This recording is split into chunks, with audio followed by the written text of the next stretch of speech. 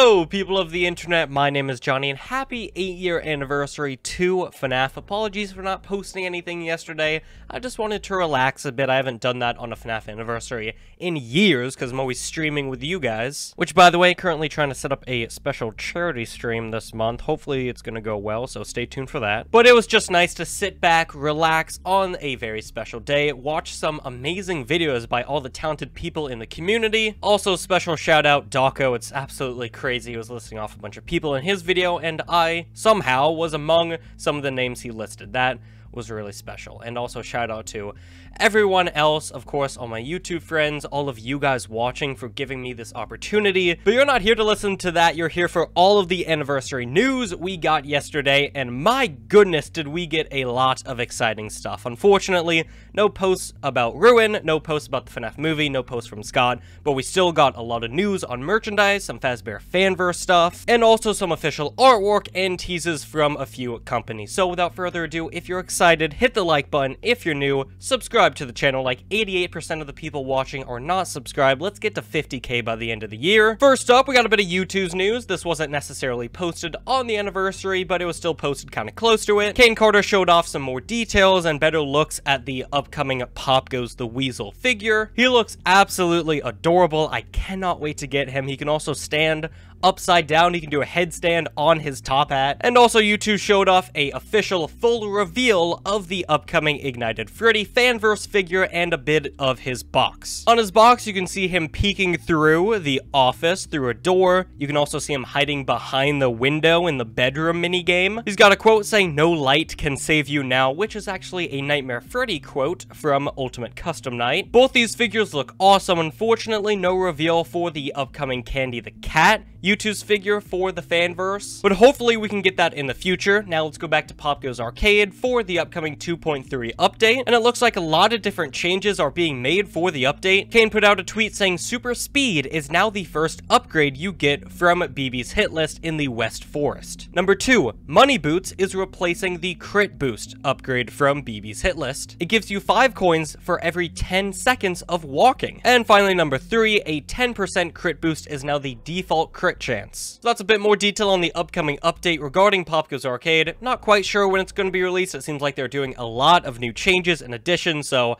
I'm happy they're taking their time with it. And now we can get into some anniversary posts we got yesterday. Starting off, we got some amazing artwork by Clickteam. Happy birthday to the world's favorite pizza-loving bear, Freddy. They also encouraged a lot of community members to post their own anniversary artwork underneath the tweet, and so if you want to go check it out, brighten up your day, I'll leave the tweet link down below. Then, of course, we were all expecting it. We got some more artwork for the anniversary from Steelwool Studios. You got all the animatronics surrounding the night guard in the office peeking through. You also got the spring traps and Vanny at the bottom with a celebration cake. Some very cute art, and now let's move back to YouTooz with some more security breach merchandise. Because on the anniversary, we got officially revealed to us the Glamrock Freddy, Monty Gator, and Roxanne Wolf plushies from YouTooz. They did this in collaboration with Regular Sauce, as you can see his amazing Glamrock Freddy cosplay in the picture. You can also see on the left side of the image the Popgoes and Ignited Freddy YouTooz, and on the right side that looks like the sleeve for, I'm assuming, Popgoes. It looks like it has some green aesthetic to it. And also, you may notice there's no Chica in that image, no Glamrock Chica plushie. Well, thankfully Sauce did confirm that there is a Chica plushie, but he just didn't get it sent to them. Though he does say that she's just as adorable as the others, so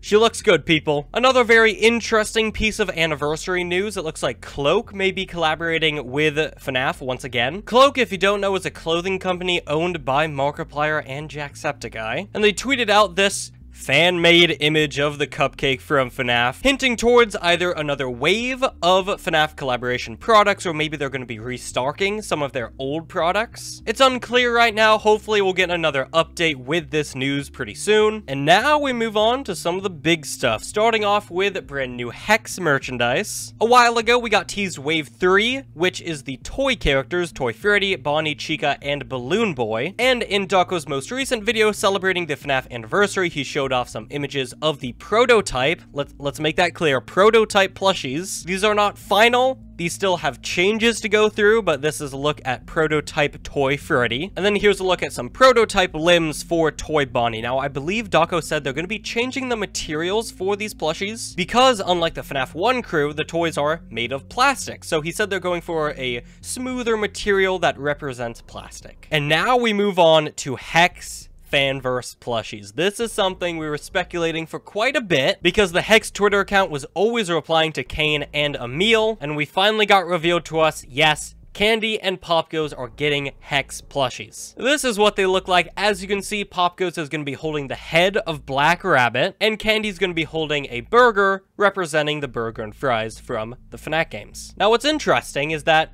Dawko and Kane and Emil all hinted towards more Fanverse plushies being made in the future. Now, they didn't say who's going to be made after Popgoes and Candies, but if they do make some, these images could hint to who's going to be next. Not only does this image show off that they're going to be releasing in late 2022 the Candy and Popgoes Hex plushies, but it also says a bonus from Hex to be revealed at another time. The Popgoes one has bonus highlighted in yellow, and the Candies one has bonus highlighted in pink. Now, I'm not saying this is confirmed, but Blake the Badger's color is yellow, and Cindy's color is pink. So maybe if we get more Hex Fanverse plushies down the line, we'll see Cindy and Blake. But for right now, all we have confirmed is Popgoes and Candies late this year. And finally, again, we got the Funko Fanverse plushies of Popgoes and Candy. Oh my gosh, they look so good. In my opinion, they absolutely nailed these plushies. Even Popgoes has a full-on vest with plushies like Captain Foxy. I think they just printed on the vest, but he looks great. He's got a full-on vest, he's got a bow tie, he's got the awesome top hat.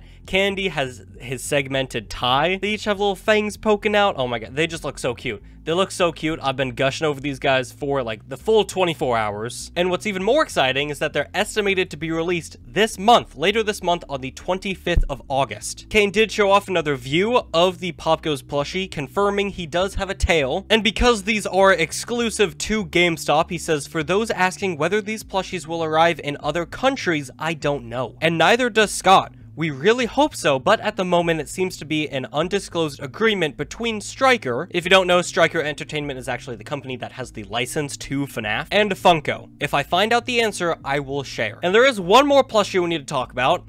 The classic Blake the Badger Funko plush. So, I'm sorry.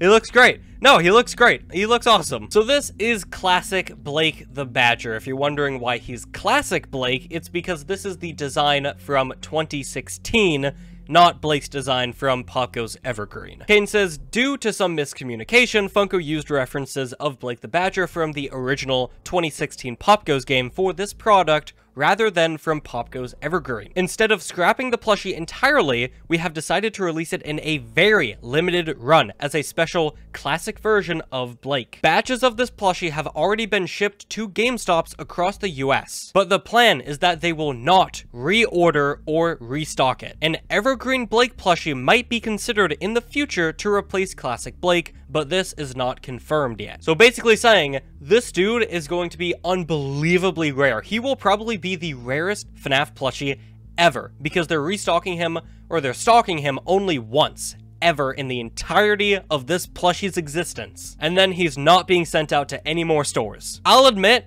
I kind of like him. He looks goofy in a cute way, in my opinion. I like him. I don't think he's too bad. Of course, he's still not obviously good, but I am hopeful that we do get an Evergreen Funko plushie. I think that could look amazing. And those are our 3 brand new Fanverse Funko plushies. You got Popgoes the Weasel, Blake the Badger Classic from Popgoes 2016, and also Candy the Cat. All exclusive to GameStop. I was just this close to posting this video, and Jason Blum, the man behind the FNaF movie, just did the unthinkable. Jason just put out a tweet saying it's great to be working with Jim Henson's Creature Shop. Their experience and expertise with animatronics is absolutely killer. And in the image, you can see this fine young man, I appreciate you so much, designing a animatronic suit for an actor to wear in the FNaF movie. That is Freddy goddamn Fazbear. He's making a Freddy suit.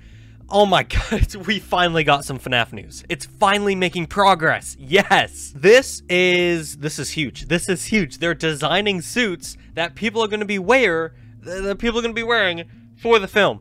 This is crazy. So that does debunk a few theories going around, actually. I believe back when the movie was being worked on by Warner Brothers, they were making animatronics, like real animatronics that were going to be used for the film. It looks like with Blumhouse, it seems like they're now going to be taking the approach of people in costumes, which, if you've seen the Banana Splits movie and Willy's Wonderland, can be pulled off well if you do it right. The Banana Splits did not do it right. Willy's Wonderland did it pretty well. Luckily, Blumhouse is a very, very great studio, a very great studio in regards to making small budget films that look phenomenal. So I'm really, really hoping it's gonna be good. I'm hoping they get fantastic actors. This is crazy. It's finally making some progress. Oh my god. Thank you, Jason. Oh, geez. Anyway, so that's a very quick update on the FNAF film. They're making progress. Yes. And that will do it for this anniversary news video. I know some people are disappointed we didn't get any updates on the movie, no updates on the Ruin DLC, but I'd imagine those updates will come pretty soon, hopefully. And even Scott said that a lot of big things are coming out later this year, so maybe we're just still waiting on a few more updates. But in my opinion, this was a fantastic anniversary. I'm so glad the Fanverse kind of took center stage. It shows the growth of FNAF as a franchise. And of course, mad respect. I'm so proud of Kane and Emil and everyone working on the Fanverse. It's an incredible milestone. Official merchandise coming out this year. So what announcement this year got you the most excited? Is it the Fanverse plushies? Is it more Hex coming out later this year? Or was it some YouTooz figures and plushies? Let me know in the comments down below. Thank you so much for watching. I really do appreciate you guys watching and sticking through me. If you actually don't know, my channel is turning 5 years old in a couple of days on August 15th. So August is a very special month for me, FNAF, the channel. It's surreal. FNAF, 8 years, my channel, 5 years. But thank you guys so much, genuinely. It means the world to me, so thanks. That was a lame outro, and I'll see you on the flip side. Bye.